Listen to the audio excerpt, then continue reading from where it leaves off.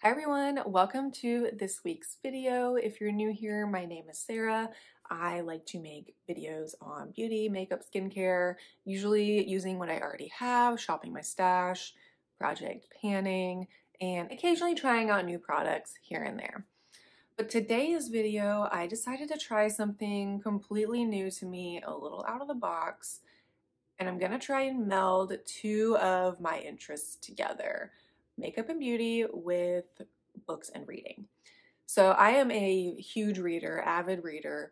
I love contemporary romance and like the chick lit genre, if you will. So I recently finished a book called Happily Never After by Lynn Painter, and I gave it a 5-star review on Goodreads, and I just really felt a connection to the main female character in the book. And the book also did a pretty good job of describing her interests and also her physical appearance at times, and like the clothes that she was wearing, the looks that she was doing. And I just really related to this character on a bunch of different levels. So I want to talk more about that and kind of how that inspired the makeup look today, but I wanted to create a look that I felt like represented this character in the book and then also myself because I related to her so much. So I pulled some items from my collection. We're trying out one new product today, and I created this look, kept it clean and simple on the face and eyes, did the bold red lip, and we'll get into the reason behind that. So if you want to see how I created this look and kind of the story behind the story, then just keep watching.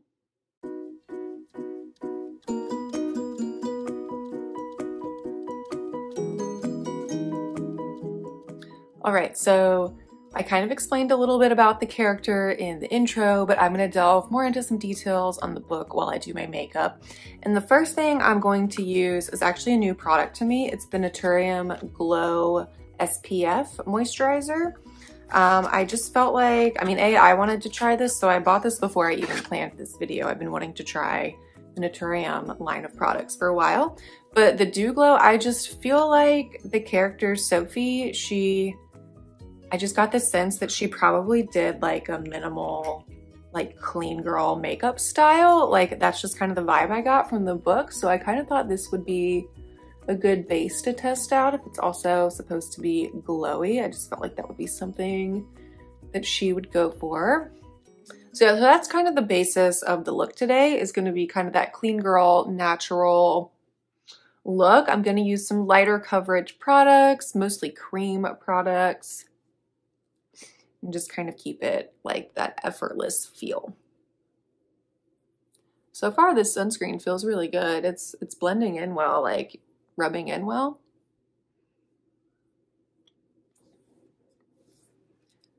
I don't know if I particularly see any sort of glow coming from it. I don't know. I feel like the feeling of it though actually is similar, like texture wise, to my favorite sunscreen, the Neutrogena one. Maybe that one feels slightly more like powdery. I don't know if that makes sense. That's kind of how I've always thought of that Neutrogena sunscreen. It's, you know, it's still a cream, but when it's rubbing in, it kind of is feeling a little drier and like it's just not greasy at all. And this doesn't feel greasy either, so that's nice. So we'll let that sit on there for a minute, but I also just think the packaging on this is like super cute. And yeah, I want to try more from the Naturium line. But anyway, so more about the book. I'm going to use my Natasha Denona I Need a Nude palette to do just the really basic eye look. So in the book, Sophie is the main female character, Max is the main male character, and they become friends after he actually stops her wedding. So that's kind of the plot line of the book.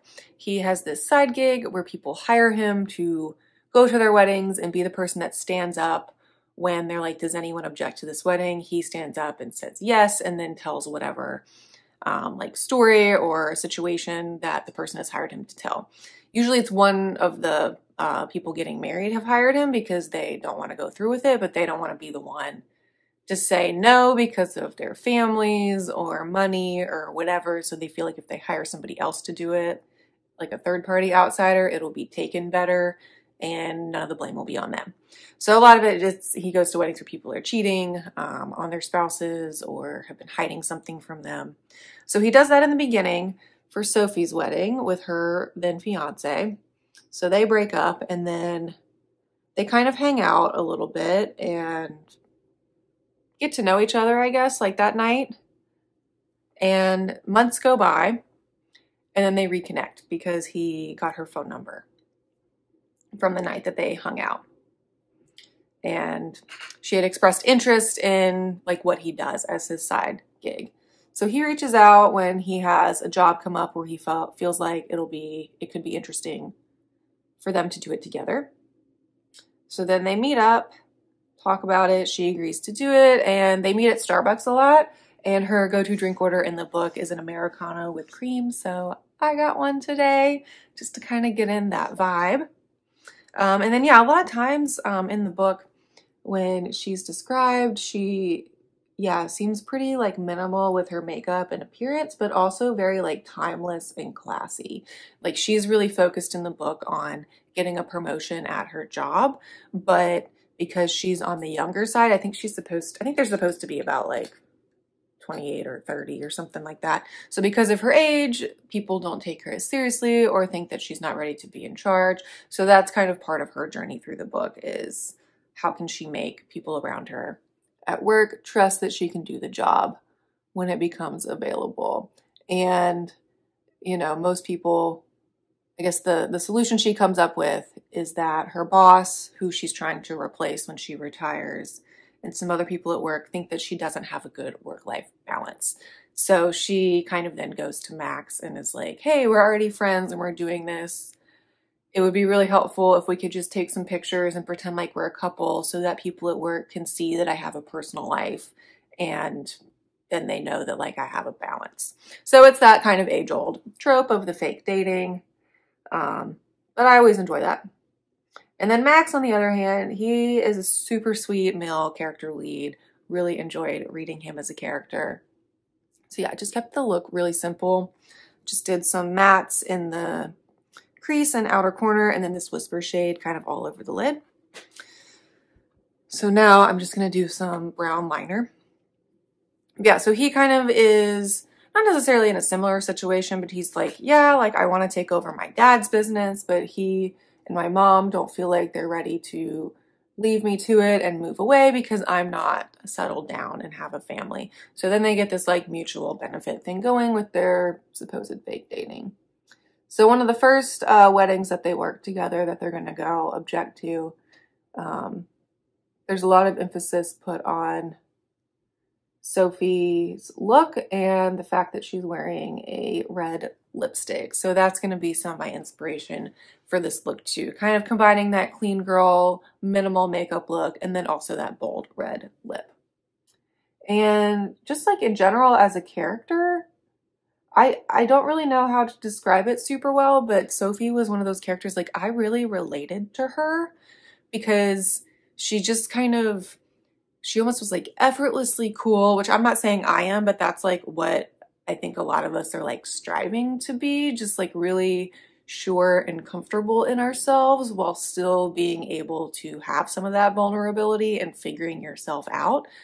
But then it just really hit me when she meets up with him to go to the wedding and she's just like casually wearing this red lipstick. I'm like, that takes some guts to just be like, I'm just gonna wear a red lipstick like out and about. Like I have never done that personally. So that I think kind of said a lot about her character. And then, also throughout the book, she's, ambitious, trying to get ahead in her career and just wants someone to like take a chance on her and give her that opportunity, which I also really related to. That's how I felt when I was kind of starting out in my career.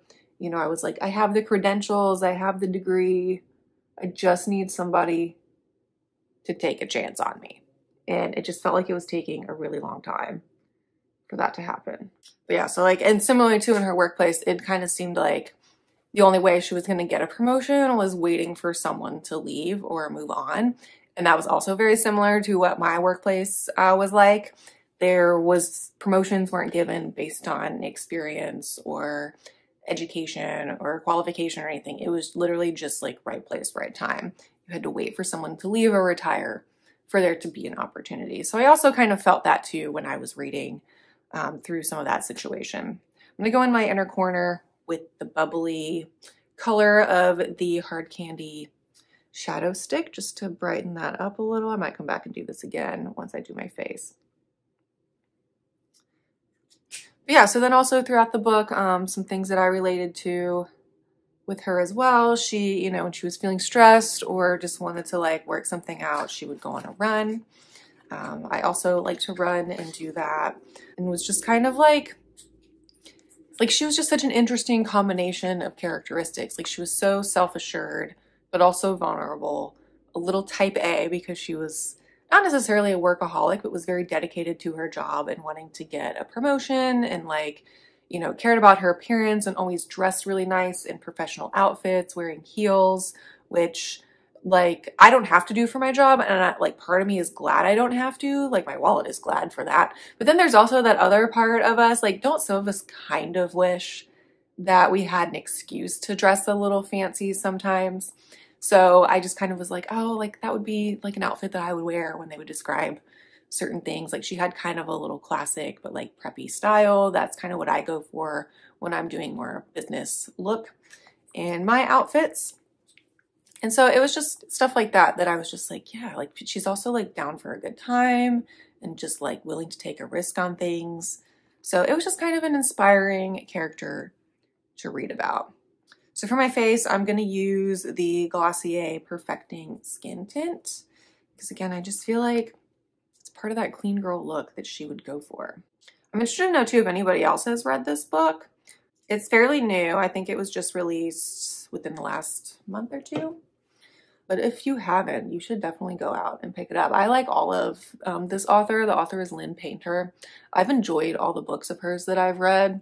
They're just kind of like light, casual reads that, you know, they're romances, but it's nothing too intense, nothing overly spicy, if that's something that you're worried about. But yeah, just kind of like a nice, fun, and still like overall, it was like a pretty upbeat story. Like, you know, most novels or like contemporary romance novels, they do have that like second or third act twist or breakup or whatever. But even that wasn't, you know, a big deal on this one. It was just kind of nice to read something fun and light and easy. And so it was just one of those books. Every time I picked it up, I was like so happy to be reading it. And to me, that's a sign of a good book. But yeah, so just that's kind of where some of my inspiration came from for wanting to do a look like this and kind of try out this type of video. It's not super often that I come across a character in a book that I just like either see so much of myself in, or that you're just like, wow, that's somebody that like I would want to be friends with, or that I want to try and like emulate some of the characteristics of, because they just like, you know, it was just an interesting mix of characteristics that she was also like a really likable character. Because sometimes when you read books, you know, either lead, the male or the female, sometimes, you know, they're too self-assured, they're too independent, they're too confident, where it comes across where I'm like, okay, now like you, the character or the author, whoever, is just like trying too hard to make them interesting or cool, that it's just like not coming off the right way to me. Maybe I'm just too judgy. That seems to happen in a lot of books that I read. I end up being annoyed with one of the characters in some way because of some one random thing about them. But yeah, so I just thought that was kind of a rare thing for me. So it just kind of stuck with me that I was like, yeah, I could see myself like being more like her, wanting to be friends with someone like her. So that is where we're at. Okay, so that is the skin tint. So very light coverage, still have some things peeking through, but that's okay. I'm just gonna do really light concealer because again, I don't want this to look too heavy, but I do have a couple areas I would like to conceal. But back to kind of the plot of the book. So they work a couple of these weddings together, and then, you know, we kind of get to know a little bit more of their backstory, their relationship paths, things like that. And so that does come up later in the book where they kind of have to work through some things, which, you know, is typically what happens in these types of books, there's, like I said, that second or third act twist or breakup or fight or whatever. But, you know, I think it also showed a relationship, you know, whether it was friendship or romance, it was kind of both at this point. It showed that communication is really important, and also that sometimes it's really not that hard to be a good communicator. That's also something that frustrates me sometimes in the romance books, is a lot of the breakups or the issues that they face are just from like straight up miscommunication or misunderstanding. And sometimes it's like a little too ridiculous and unbelievable that I'm like, okay, like, would that really happen in real life? Would someone not just like question that? Or just like assume that that was a ridiculous thing? I don't know. So it was kind of refreshing in a way that it kind of got worked through a little smoother and differently than in some other, like it wasn't overly dramatic. That's kind of what I wrote in my review. I do review most of my books that I read on Goodreads. And so in the review, I did write that it was kind of just like a refreshing book in that way. Like, there was no major piece of drama. There was no major plot twist. No one was like excessively secretly rich or something. I feel like that comes up a lot. Someone either has a lot of money or they're like a famous hockey player out of the blue or something. Like, none of that. It was just like two totally normal people going through this situation. I think that also helped make it relatable and fun. You're watching this relationship grow and become more through friendship and romantic at the same time. And I also think that's really important. That's what you want in a romantic partner. You want someone who you also are really good friends with. So next I'm going to do some cream products on my face. I'm going to do my Revolution Cream Bronzer and then the Rare Beauty Cream Blush in Nearly Neutral. Just keep that nice and light. But I also liked that, you know, they're doing like, yes, the whole like scheme of, you know, being paid to go break up people's weddings or something is a little ridiculous. Like, you know, it's not like it was nice that it wasn't like overly kitschy, but at the same time you're like, okay, like I personally would never do that. And I don't even think that that would be like a real allowed thing to happen, but it was kind of just an interesting little like quirk to the story. But yeah, I liked reading about it, them working through their emotions was interesting to me, just like trying to understand yourself better, because that is a lot of what goes on when you're in a relationship or trying to figure out your feelings for someone. You're also learning more about yourself. And so I think that's also what I liked. I felt like both characters had good character and self-development throughout the book. They both grew and realized things about themselves. That's something that I think is also lacking in a lot of stories that I read. The plot is kept so superficial that sometimes it seems like one of the characters never really changes or doesn't really learn anything. They're just kind of going through the motions and like everything works out in the end, which, you know, that's fun to read too, but sometimes you're like, I want more backstory. I want to know more about them. Like, you think about if you were in that situation, which, let's be real, most contemporary romance books, like, we would never put ourselves in those situations, all the like fake dating and fake marriage and blah, blah, blah. Like, that's just not, you know, we're not all living a Lifetime movie here. But you just think about, you're like, but if I was, like, it would be really hard to like figure out your emotions and, you know, stay on top of what's going on and what to separate from what and what's real and what's not real. So I don't know, it was just kind of nice to actually have that character development and growth. And it was always in a positive way. And like I said, they always kind of, they kept things to themselves at times. That's the other thing I liked. It was a dual POV style of book. So you kind of got insight into both characters along the way, which I also really enjoyed. That really helps me get into a story more when I get both sides of the story and not just one or the other, because then sometimes it does get frustrating when one of them's just like, I don't know, I don't want to tell them how I feel because I'm scared, but then like you don't know what the other person's thinking the whole time. So it was nice to kind of have both sides of that. But yeah, so that's that. Like I said, we're keeping it simple. We're not even doing any powder products. So let me hop off and do my mascara. I'm just going to use the CoverGirl Clean Lash Blast. Felt like this would go with the look, with the clean, minimal, and I just felt like it also might be a product that she would use if she was a real person. So I'll hop off and then we will come back and do the red lips. Okay, so there's with the mascara. So yeah, pretty clean, simple, nothing crazy going on. If you added just like a neutral lip to this look, I feel like that would be maybe her everyday look that she wears like to work and stuff. but we're gonna do the red lip. I have the e.l.f. Seriously Satin lipstick in Cherry. This is the only red lipstick that I have. I don't have a red liner. I probably should invest in that. And we will just apply this the best that we can.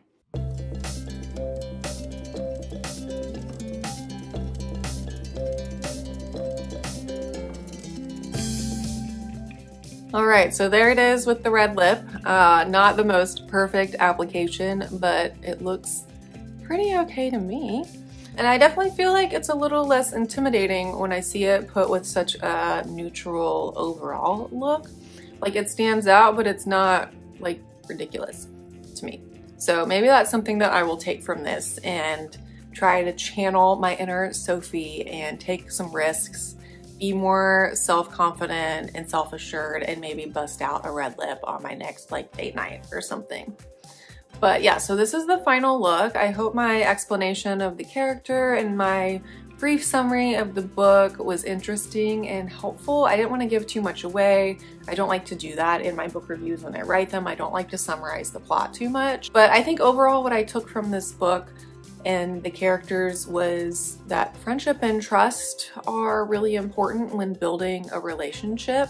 It's good to have that foundation, and then it's okay to work through your feelings and be vulnerable and also a little confused at the same time. But as long as you are communicating, then that's all you can do. And you have to kind of take that leap and that risk in communicating to see where it's gonna end up and how it's gonna go. So yeah, I hope you enjoyed this video. Please leave a comment below if you liked this style, if you liked kind of melding the world of books with makeup. I think this might be a little series that I do here every so often. So if there's a particular book or a character from a book that you've read recently that you would like to see me try to interpret into a makeup look, please leave that in the comments below. I would really appreciate that. I will say contemporary romance and like women's contemporary fiction is my main genre that I read on the regular. I'm not super into the fantasy or the world building yet. I have the ACOTAR books on my to-read list, but I have not taken the leap. I'm a little hesitant and scared to. Besides that, if there's anything, anyone, any character, any book, you know, we've seen like there's the Twilight palette and stuff. So like even if it's just the overall like sense and feel of the book that I can interpret into a makeup look, please leave that in the comments below. Give me a thumbs up if you enjoyed this video. That would really help me out. Please subscribe, hit that notification bell so that you get notified of all my upcoming videos. Next week will be my monthly project pan update, so that will be exciting to check in on those 5 items. And then I think after that, I'm gonna try kind of a vlog style makeup chores day. So look for that too in the coming weeks. Thank you all so much for watching, and I will see you in next week's video. Bye.